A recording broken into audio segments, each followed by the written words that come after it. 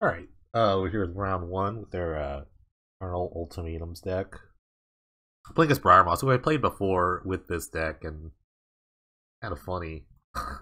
He's actually the real Cruel Ultimatum master. He's probably playing Cruel Ultimatum, his own version with the void spells and signets, whatever. So it's a pretty funny matchup. I can keep this hand. It's kind of a two-lander, but I anticipate to kind of start smoothing out my draws. Yeah, he's probably playing Cruel Ultimatum, so this will be a funny mirror, not mirror match, but Cruel Ultimatum mirror, sort of. So I have a lot of dead cards. Sidestorm's not particularly good against anything he's got. I don't really have like artifact removal. He'll look up the one lander.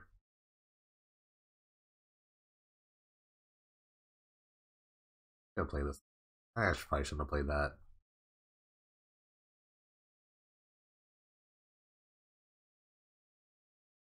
You probably kept the one lander with a bunch of like signets. Oh, not good. No good. Yeah, okay, so he's playing his Cruel Ultimatum version. So I want to end this game quickly since he like stumbled, so I'm just gonna start doming him. First I'm gonna anticipate, then I'm gonna probably just slag storm people.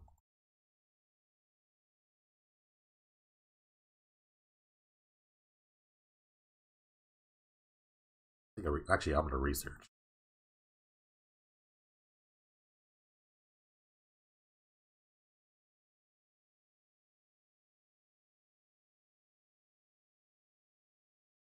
I want this land actually, so I need to bin 2 cards. Probably gonna be like Slag Storm Aether Spouts.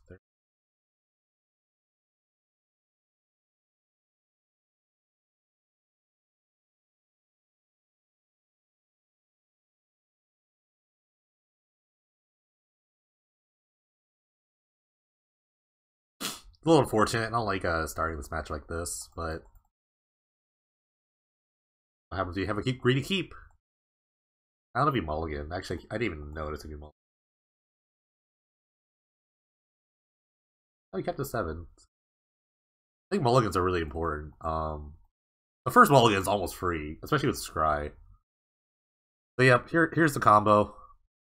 Wildfire Eternal, Cruelty in my hand. Once that starts going, it's gonna be over.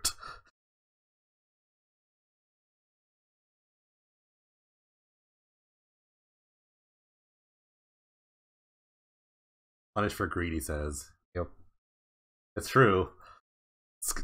Like mulliganing is like so free. The first mulligan is like super free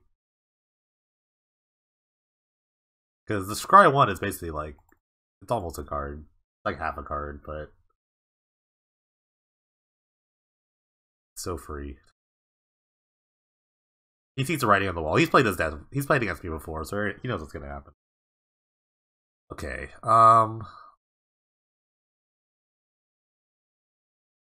So I don't like Slag Storms in this matchup for sure. I don't mind Chain Lightning. It's not terrible, but I'll probably end up cutting it. I don't like Aether Spouts. I like Douse. Actually, I kind of like Douse against his own Cruel Ultimatums. I don't have like a ton of like other counter magic, which I kind of like skimped on because I figured like actually I don't figure I know I know there's more of like an aggro meta going on, so I actually want Displacement Wave to bounce like a bunch of signets. This wave's like not really durable. It doesn't like deal with anything of mine, so. Or if I sound cold, like, cause I am cold. It's cold for me for Florida weather. Okay, I can play a couple of these. I'm not sure how good they'll be. He does play a ton of like different permanents, so might be okay, or it could be terrible. The Douse is generally for red decks, but I mean, he does play red spells.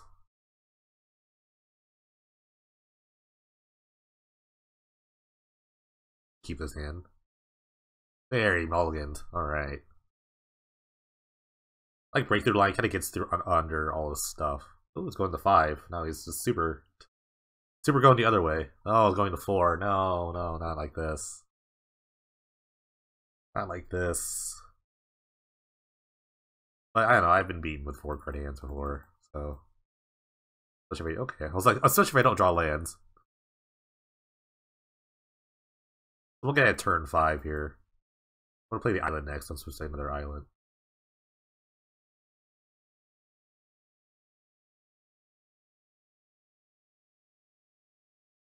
True. The mana base is just so split down the middle. It's so hard to like get certain colors at certain times. I felt like it was the best thing to do.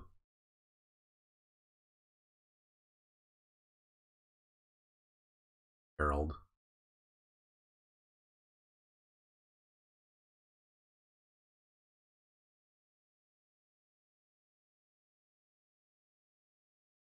I'm gonna start jamming these Wildfire Eternals into all the counter spells.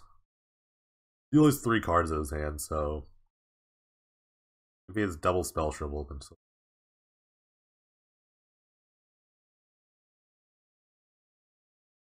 Like 1 card left, yeah, I'm just gonna jam.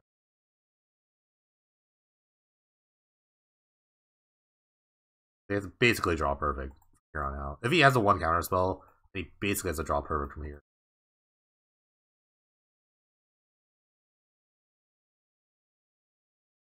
And I need a removal spell for this.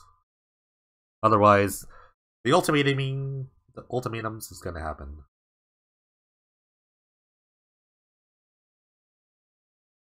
Gone missing. Okay. Well, I won't draw the untapped land, unfortunately.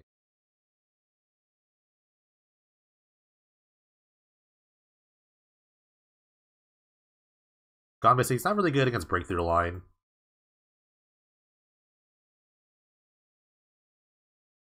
I always laugh at this card being bad, but now it is bad. It actually is bad.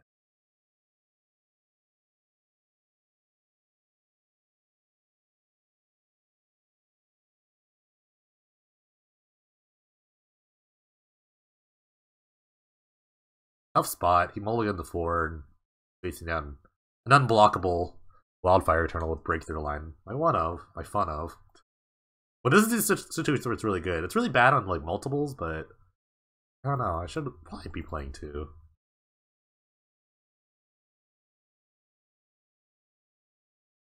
Alright, let's hope he doesn't have like Aether Spouts or something, because I'm gonna go for like Super Greed.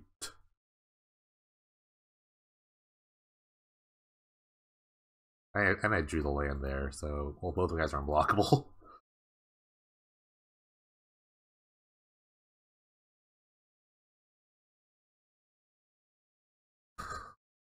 This for the super, I'm totally gonna get Aether Spouted out of this game. We'll see.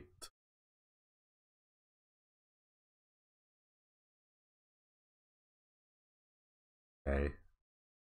Cruelty number 1. It's funny if you don't have the first cruel, sometimes the first cruel can draw into the second one. His own cruelty in him. Cruelty number 2. Right.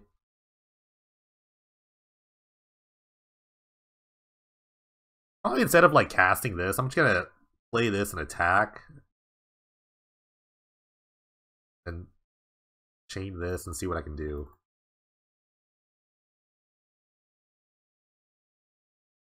Okay, just trying to draw out of this.